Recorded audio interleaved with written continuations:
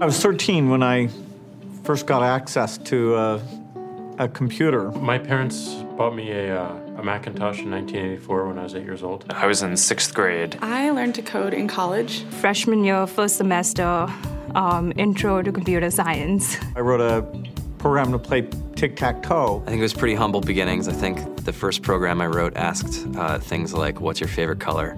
Or how old are you? I first learned how to make a green circle and a red square appear on the screen. The first time I actually had something come up and say, hello world, and I made a computer do that. It was just astonishing. Learning how to program didn't start off as wanting to learn all of computer science or trying to master this discipline or anything like that. It just started off because I wanted to do this one simple thing. I wanted to make something that was fun for myself and my sisters. And I wrote this little program and then basically just add a little bit to it. And then when I needed to learn something new, I looked it up either in a book or on the internet and then added a little bit to it. It's really not unlike kind of playing an instrument or something or playing a sport.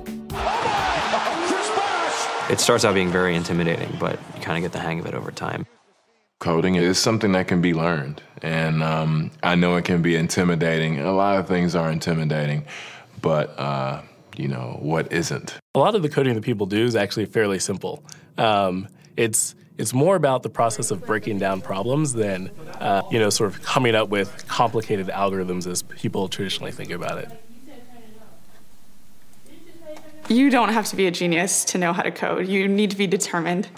Addition, subtraction, that's about it. You should probably know your multiplication tables. You don't have to be a genius to code. Do you have to be a genius to read? Even if you want to become a race car driver or play baseball or build a house, all of these things have been turned upside down by software. What it is computers are everywhere. You want to work in agriculture? Do you want to work in entertainment? Do you want to work in manufacturing? It's just all over.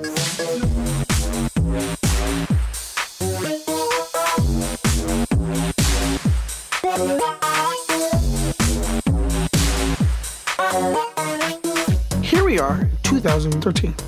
We all depend on technology to communicate, to bank, information, and none of us know how to read and write code.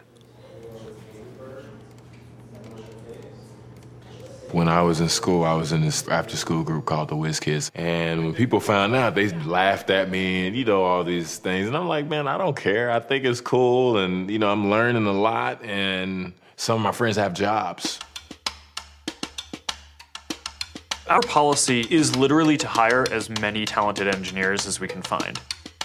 The whole limit in the system is just that there just aren't enough people who are trained and have these skills today.